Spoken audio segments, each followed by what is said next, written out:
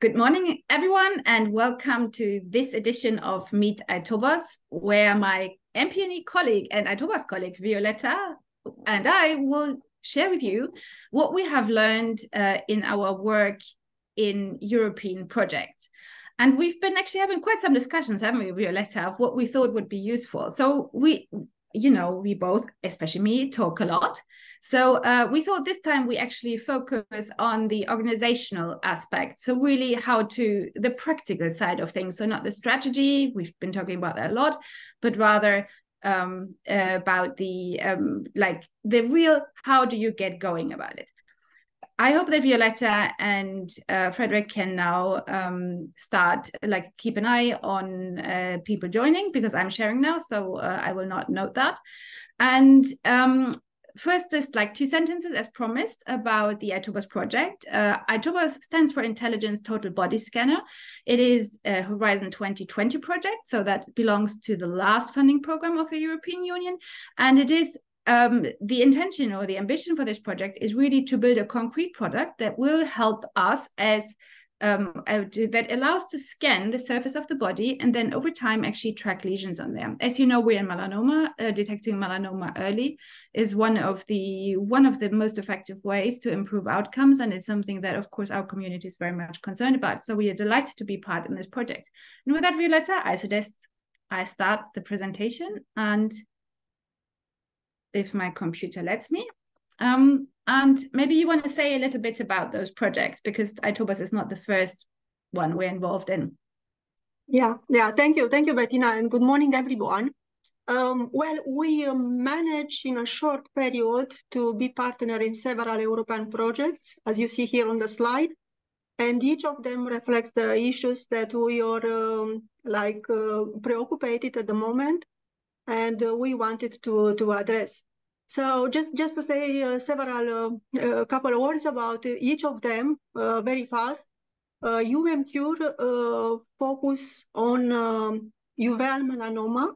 So actually had the ambitions to find a cure for uveal metastatic melanoma patients. And I remember that we were quite argumentative, to say so, about the experimental models and the compounds tested in the project.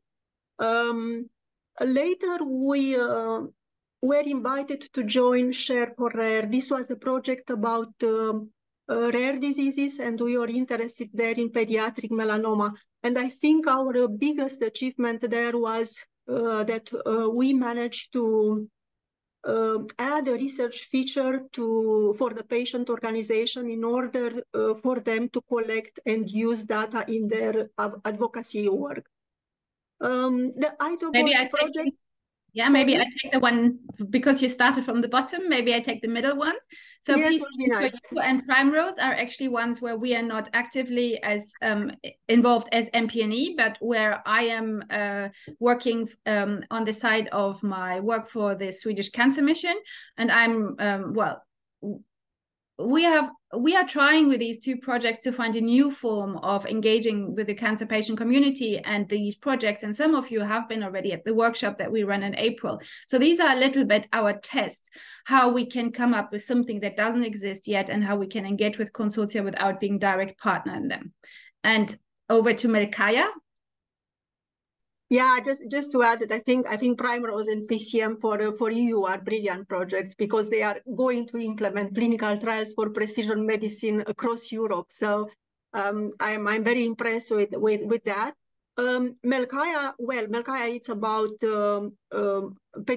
not pediatric melanoma only, but also about melanoma in adults and in young adults and adolescents, and will address quite a range of issues, from early detection to treatments and to the implementation in the real life. Okay. So now let's move this. So I thought I'd give you a quick overview of the different type of European research programs or projects, because there is more than one, and the projects, depending on where they sit, look slightly different. So this is the overview of Horizon Europe. It's a quite large program, as you can see, and it is split into 3 pillars. Pillar 1, excellence in science. Pillar 2, global challenges and European industrial competitiveness, and innovative Europe as pillar 3. You will have heard about the EU Cancer Mission Board, notably because I was on the first one and couldn't stop talking about it, but also because the calls, so there are now project calls that come out under the EU Cancer Mission, and they fall all under Pillar 2. There are innovation projects that are running under Pillar 3, like from the European Institute of Innovation and Technology. These are often about translation and scaling. And on Pillar 1, you will find projects that are very much on the research side, so very much early basic research. And this is what is not on this slide, are the calls that have been now launched under BECA, so the Beating Cancer Plan, and like EU for Health. So these are projects that have a slightly different financing scheme and are very much about implementation. So depending on a project where you have more research or more implementation, or more, there will, for example, be more policy aspects. There will be different type of skills and partners in this project. iToBoS belongs under like Pillar 2, but in the previous program. Horizon Europe is our current program. Horizon 2020 was the one before. This is just to say that there are quite a range of projects. They look quite different. So the roles you can play in these projects are also different. So we thought we really concretely go by how to get started, namely, how do you find project partners? Shall I take this slide and you then take the next, Violeta? Yes, so this is a very concrete one. You might have been familiar with ECAS, which is the previous European login. So in Europe, we have something like a single entry point for all our activities at the European level. So you need a login. So you get that login, and once you have, it's something like an identification or a passport for any type of EU activities. If you go to this web gate, you will find a profile, or you set up a profile where you find all different things. And this is now, this is a screenshot that Violeta did from her own. And you see, for example, you have Share for Rare, you have iToBoS, you have Mykaya. So you have the projects, and that's highlighted on the left. So you have your proposals. Those are the projects you submitted, but they were not successful, or the ones that are still pending. You have contracts, you have your subscriptions, and something I think is very important, because I don't think we make much use of it as patient advocates, is what is called my expert area. This is an area where you can add your professional background, your experience, anything you're doing. And I don't think I'm recording now, am I? So this is, of course, not so smart. Violeta, can you start the recording? And it's no problem. We're going to do this again afterwards. So, you are recording? I am recording. Okay, good. Perfect. So the expert area, it's perfect for you to add your experience. Don't be shy, because it is important to add both your professional background and your patient advocacy background, because it is often at the interface that we are best. What happens in these areas is that that this is used, for example, to find experts, to find projects partner, people can reach out to you. So I think it's worth doing. Violeta, this is yours. Well, looking for partners is another task, and not really our experience, because the researchers are usually coming to us and not the other way around. Probably the active patient organization in research will not need so much this feature. On the slide you see here the partner search feature. And here on the right side, on my right side, you will see the search for calls. So actually, if you type here cancer, you will find all the calls addressing this item, the cancer. To be honest, though, we have never really used this find this partner, and this is actually Violeta. Well, it's a bit funny, because while I was searching for how you find a partner, a project partner, came up from Google this marriage proposal thing, and it's nothing like finding a project partner is not like a marriage proposal, but certain criteria could apply. Like for example, knowing a person for a while is helping a lot, because as you know, good relationships are built on trust. And also, you need to show what are your interests out there. For example, for us, exhibiting the MPNE publication on our website or making public our conference agenda, it's showing that we have a high interest in science and research. Also, be very aware about your partner's constraint and motivation. This is in real life with your own partner, but also in the consortium, because that could be differences in the cultural differences or constraint, or could be organizational differences and constraints, or even financial constraints from the other side. So we had a discussion in preparation of this webinar, so that a lot about it is actually really about relationships and networks, that the finding is actually more about being found. So our recommendation is, like, this is just a screenshot. So we have one page where we collect all the publications that our entire network publishes. So that is helpful. And we often get actually contacted via the entry form on our website. So that is, so it is more, so making it easy to be found, I think, is what we have learned, or would be our recommendation. And now come the organizational aspects. Violeta. So this is quite practical. And getting the participant identification code, or PIC, is essential. So this you do after you got your EU login. And this is the easier part, because no proof documents are required at this stage. You will need to declare the legal name, the registration of your organization, the registration country of your organization, VAT number, organization registration number. This is something like a unique code usually provided by the Chamber of Commerce. And if you have a website, it's a good idea to offer it as well. Bettina, please go to the next.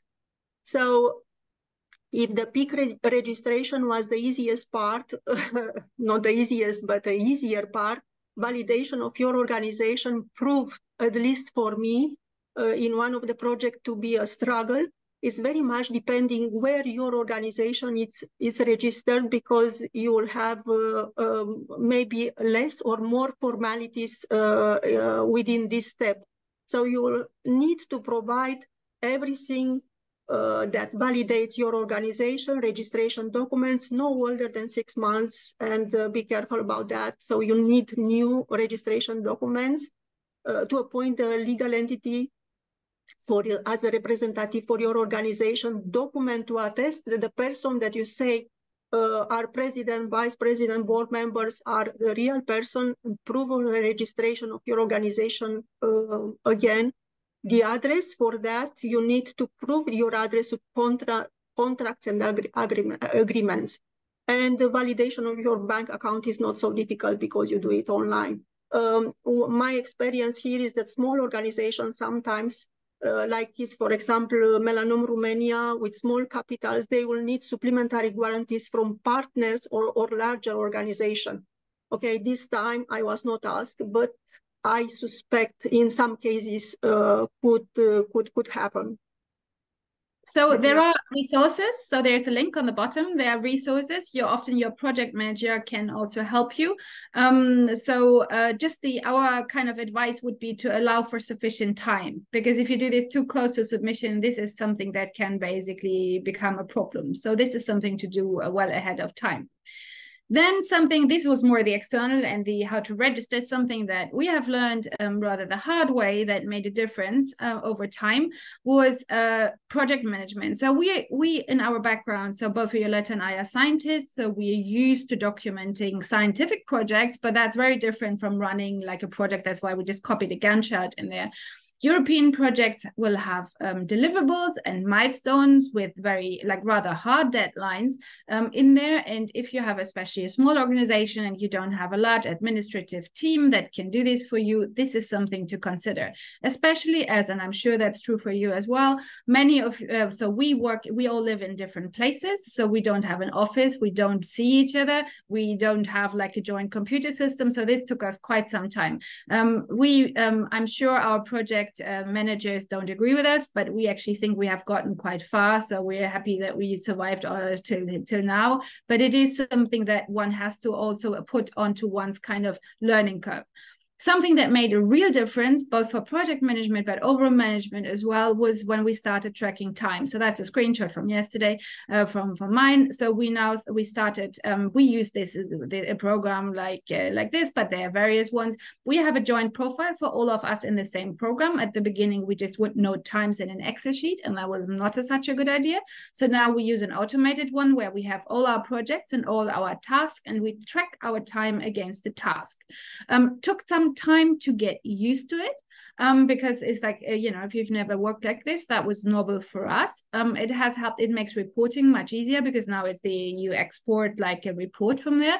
But what we find most valuable is that you actually learn how long things truly take, because that was a big surprise for us. We always think that certain things takes a certain time, but in our experience, things usually take much, much longer. And it is very important to do that. And it's a good exercise to get better at scheduling as well, because once you know how long things really take, you obviously get better at scheduling. So that for us has been a real game changer. Now, what comes now, we're more like, these are more our reflections that we thought we wanted to share. Maybe Violeta, you want to start? Yeah, I think what we discovered after the first research project was that being responsible for your own work package on patient engagement, or another topic that is interesting for you, it's such a liberation. It's giving you so much freedom to just design your own activity in a project from the proposal phase, and then to choose the partners whom you consider the best to work during the project. Also, in this phase of the proposal, it's a very good idea to read the calls in details and ask the requirements of the call. It's something like when you apply for a job, you try to tailor your CV according with the job description. So it's a bit like this, because this can make a difference between getting the grant or not getting the grant. Bettina. So I already briefly alluded to that learning how long things really take and to schedule activities realistically is one of the things that was really, really hard, because we are all out of as patient organizations, we are out of our old professional context where one has kind of like a common knowledge, or more about these things, but we are often trying to do something new, and that hasn't been done. We have noted that that our task involve a lot of communication, because we have to reach out to people, we go into different networks, you have to follow up, and this takes a lot of time that we, for example, at the beginning underestimated significantly. So it is something that I think for us is really important. And so now how we work, I mean, it's very easy to be enthusiastic. You read an interesting project and you think, oh, I could be doing this and this and this and this. And it's very easy to overpromise and then underdeliver. So with time, we have learned really to start putting concrete time and timelines between everything that we promise, and then draft a budget based on that. What then often happens is, as you know, patient organizations are often added last, and then there is not that much budget left. Then often people will cut even the little bit that was allocated to the patient organization. At that point, you have to be able to go back into your task and your planning and cut accordingly what you promised to deliver. Because what happens otherwise is that you end up with a list of deliverables on a time budget that you cannot finance. And that, for that reason, it is really important to be able to plan this properly. Then another aspect that we have found is, as you have seen, and that's why we showed it, is that we're involved in different projects. Switching time is a real problem. We all work on different projects simultaneously, and if you have lots of projects, and especially not with much involvement, the switching time becomes punitive, because it does take time to think, oh, what did I have to do? You have to find the old conversations again. You have to go into your inbox. You have to start reading. It takes some time to collect yourself. And that time is lost as effective time towards the project. And it is also quite frustrating, because you always feel like that you're not quite on top of things. Also important to know is that European projects come with quite a bit of administration and reporting duties. So you're expected to document what you do, and not just only to document it, but also in a specific form. And these deliverables then have to be submitted. So the amount of administration does not really change, independent of how much you have in the project. So you add a task more here or there, but the overall administration is the same. So this is then the relationship between the work you get to do and the activities that are exciting and the administration you have to do. So this is these two aspects. So think about the proportion of the project versus all your other activities, and think about the relationship of administration to real project work. Violeta. We thought give yourself time to learn is a good one. Even if you are an experienced player in European projects, our work very often needs to traverse boundaries and goes across our comfort zones. And it's not only geography here, but such a diverse scientific concept. So and methods, for example, going from clinical trials, which is a quantitative method, to qualitative methods such as ethnography, such observation or interview. So it's a whole range of and diverse areas of expertise that you should each project learn and address. And I think we need to be more understanding with ourselves and to give a bit of time to approach all these new fields. And then something that we felt is, and that is a frequent complaint we hear in the patient advocacy community, is that we always kind of on the backhand. So that we are approached and then you kind of get roped into a project because they haven't read the grant, like the grant text properly, and then realize like very close to deadline, they need a patient organization, or we were just never on top of their priority list. Then the problem is often that, well, first you're upset because this is just the same old story and it doesn't seem to get much better over time. But then it's a missed opportunity because then you can add something and then you're kind of busy with your own frustration and you miss the opportunity. So something that we have found helpful for ourselves is that we kind of start thinking ahead of what would be useful for us to do, us to learn, and us to explore. So that we have a little bit something like a wish list of things that would make a difference for our community. And we have a little bit of more detail on the next slide on this. But this is, for example, how we were thinking about impact assessment. So we were kind of had this feeling that we weren't really systematic about thinking about the impact that our actions had, or the, what happened after we did something. But we didn't have a methodology, and you just don't do just vague impact assessment. So you need something concrete. And this is actually what we're now, here's one of our deliverables in iToBoS, is to develop methodology for that. And ethnography is something that we are now exploring in Americaya for a similar motivation. And there it is that we are often the study objects of social researchers. But in a way, we do the same with our communities. We observe what is said on forums, and that we make decisions and recommendations based off that. And we are now trying to find a way how we can basically let patients report what matters to them and basically put the art, if you want, into the analysis of those reports. So this is something that we are just about to start. More later, but we think it's important to think about which type of activities you would want to build and explore and expand, because projects are a good way. Violeta. Yeah, I think that the ethnography idea came from our, let's say, we were a bit fed up to be observed, and we wanted to be like zebrafish, and we wanted to be the one that are learning about ourselves. Mm-hmm. So what is now coming is what we observe is that our own conference or your own conferences are a great way for interaction. I think we need to use more the conferences and the meeting for that. And it's the interaction between researchers, patients, and patient advocates, and well-organized conferences and the scientific agenda, which is exciting, are the perfect occasion to balance a bit the position between us and the consortium member, and being seen as a colleague in the room and not simply as the patient or the dumb patient there who knows almost anything about research. So is just remember to use the conferences to the full extent. And then it's like switch off topic, every European project comes with a so-called grant agreement, and that can be something in the order of a 200-page document or even more. Some of the pages are more details about the single partners and registration and like documents attached to it, so that's not so relevant. But something that we have noted is that it is important to very carefully read the grant agreement, because other partners, we have noted, are quite happy to include patient engagement or you as a partner in their activities, often without you knowing and without a budget. So you want to make sure that if someone plans you in, you have planned for it, you have scheduled for it, you have budgeted for it, and obviously you agree with the proposed activity.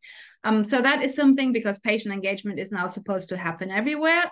Some people, especially inexperienced ones, are quite deliberate, and you might find yourself with a task list you had been entirely unaware of. And once the grant agreement is signed, you're obliged and held by it. So I think that is a really, really important way or something to take into account. It is particularly important because our part in these projects is usually minor. If you have a large proportion in a grant, it doesn't matter if you have slight things added to your task list. If you're already very tight on timing and budget, this becomes problematic. And now, to continue. Yeah, this is something that we thought about. It's this moral responsibility that you feel every time that you go in a new project, a large project, a project that could make impact. So it's a pressure to make a difference for your community. And somehow we, or at least I, feel guilty doing something with no immediate and obvious benefit for the community, for patients. This is the feeling.